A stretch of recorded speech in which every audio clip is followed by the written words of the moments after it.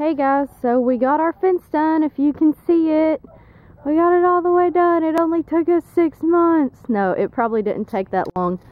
It's just we work, you know, so we really only worked on it every weekend. And then it rained, so, you know, everything happens in between. This fence, she already jumped it. In that first corner I showed you, she already jumped this fence. Like, she jumped it to go get another dog. And it was bigger than a Chihuahua, but it was, I don't know, it was smaller than a bulldog. And she chased this poor little dog until it rolled on the ground and like surrendered to her. And then she was just like, heh, whatever, and then took off running through the neighborhood. And I was trying to go after her because she's not very friendly with dogs. There's only one dog, and that's my neighbor's, who she loves their boxer. Only dog, which is weird because it's a female and she's a female. So I took off running after her because I didn't want her to hurt that poor little dog.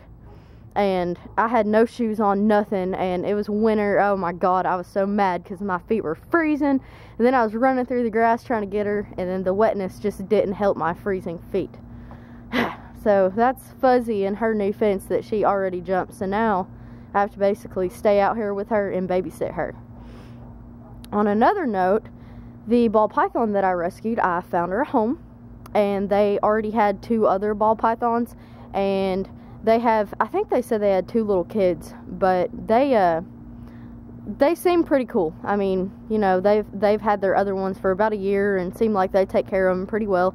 So I gave it to her for free. I'm not trying to make money off animals, you know, I just want them to go to a good home. But I told her if there's a problem and they couldn't ever keep her, that I would be glad to take her back. Let's see. Another thing is my finger. Let's see if I can show it to you. I thought I broke it, but I didn't. Let me see if you can see the bruising on it.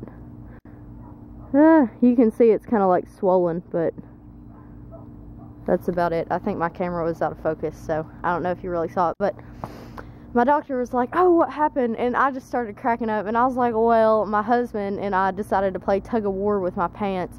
And he just kind of was like, what? And so I told him the story, which is, my pants were, I was about to throw them away. Ladies, you know where pants wear out. So he's like, haha, let's rip them and make shorts. Not that I was going to wear them out, just for the fun of it. So I was holding by like the waist, and then he ripped the one leg off. Came off great. Turned into shorts, you know. And then so the other leg, when I was holding it, I didn't realize that the button on the front was in front of my finger. So when he jerked, it like ripped my finger with, oh my God, it hurt so bad. But now it's not too bad anymore. I just have this stupid little finger splint thing on it. But the doctor said it might take about a month to heal just because it's severely sprained. And I guess, you know, you use your hands a lot and